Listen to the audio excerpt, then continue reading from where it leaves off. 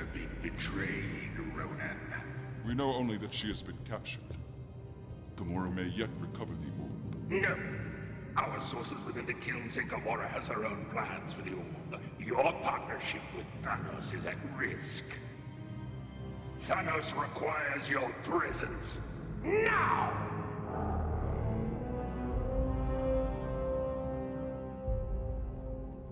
With all due respect, Thanos, your daughter made this mess, and yet you summon me. I would lower my voice, accuse her. First, she lost a battle with some primitive. Thanos put Gamora under your charge. Then she was apprehended by the Nova Corps. You are the one here with nothing to show for it. Your sources say that she meant to betray us the whole time. Now your turn! I reveal!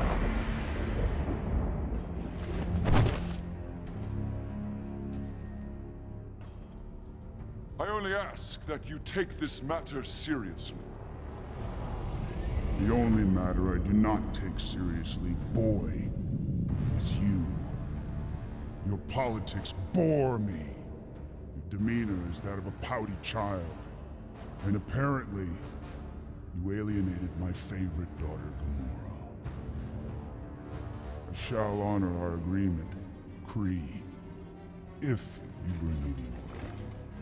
But return to me again empty-handed, and I will bathe the Starways in your blood.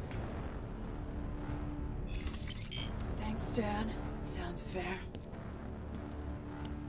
This is one fight you won't win. Let's head to the kiln.